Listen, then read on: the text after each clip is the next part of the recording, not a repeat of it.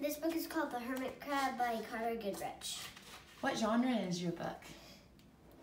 This is fiction because it tells a story. Okay, what was your favorite part? It was whenever he found You his say it in a sentence. My favorite part is whenever he found his new shell. And it's